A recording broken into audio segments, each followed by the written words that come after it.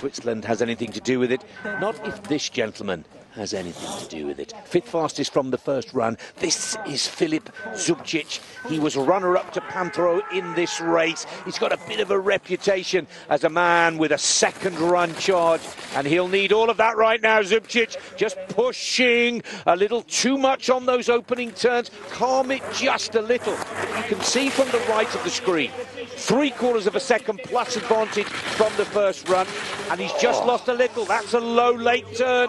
Good recovery. Just needs to tidy this up just a little, Finley. That's all we ask. The power in the legs for those two recoveries already to get that late in the line and to really power through to get back onto line and still holding 0.65 just shows how strong this athlete is. He's willing to take the risk on the line to go through the panel.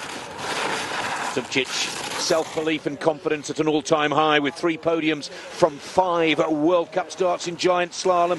He won round 2 of the Tour in Santa Catarina, and here he comes again. Now Zubcic, who's known for his power, his strength, one of the most courageous, attacking, aggressive athletes on tour this season. And look how he cuts the line, going for the finish, and Croatia take the lead. Zubcic has done it again. His second run charge is definitely his calling card, because Filip Zubcic takes the lead by 0.8 of a second.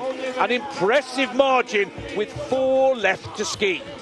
The slow-mo shows how close he was to going down inside, using all the might on the inside ski in the early turns, and then this is how he cuts a line, using the pole to get the gate so it doesn't trap on the knee.